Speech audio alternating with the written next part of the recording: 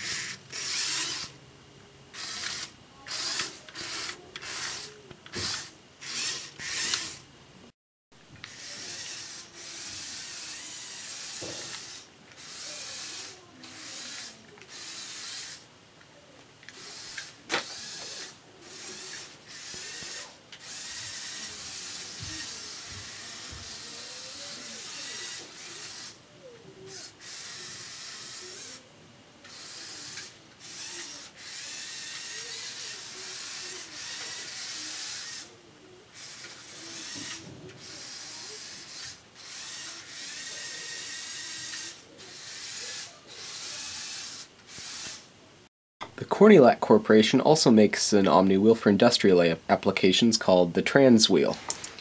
They're not usually built for Legos, but the story behind how I got these is very long. You'll have to read the description for that.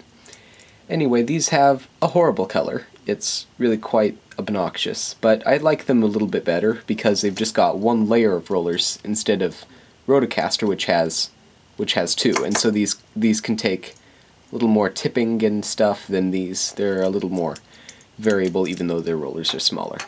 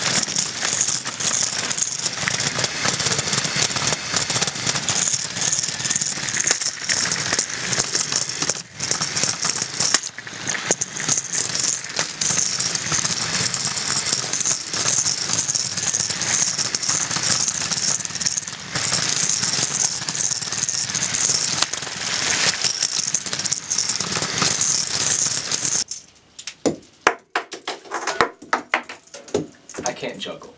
But the point is that Omniwheels are useful for a variety of robotics and mechanical applications, as you've seen in the rest of the video. But the only problem is that LEGO doesn't make them. So if you want them for your LEGO creations, you have to either buy outside of LEGO or make them out of a whole bunch of smaller little wheels, which you're free to do, and I've seen a lot of people do with great success, but I don't have enough wheels for. But I hope you enjoyed the video, and I hope you are inspired to use Omniwheels. The end.